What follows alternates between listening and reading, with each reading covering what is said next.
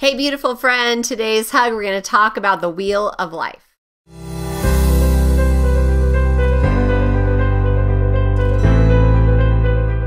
Okay, so you've heard the squeaky wheel gets the grease, right?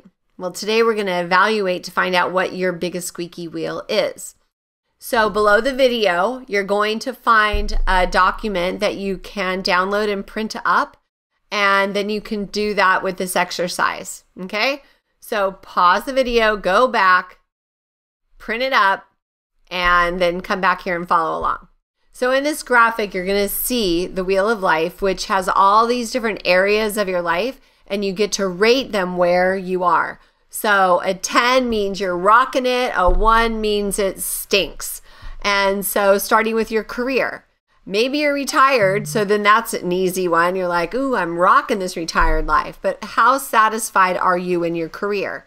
A 1, it totally stinks. A 10, you're totally excited. And most of us are somewhere in between, except me, of course. Home life. Go ahead and rate your home life. Where are you on a scale of 1 to 10? Then relationships. That could be family, friends, community. How would you relate this quality of your relationships?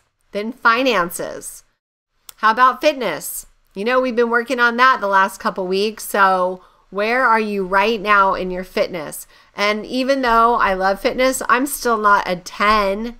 Okay, there's always room for improvement for everyone. Okay, so how about sleep? Sleep, I'm close to a 10. I'm a good sleeper. I would actually say I'm pretty much a 10 at sleep. I always score in the high 90s or the mid 90s in my sleep score. Passionate purpose, that's a good one.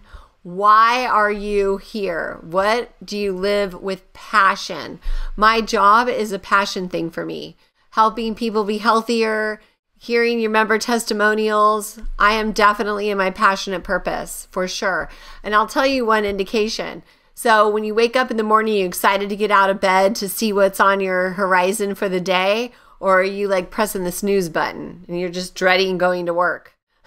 Are you living in passion? And your career may not be your passion, but maybe you're doing something outside of your job that is your passion, and that counts too. That's really important.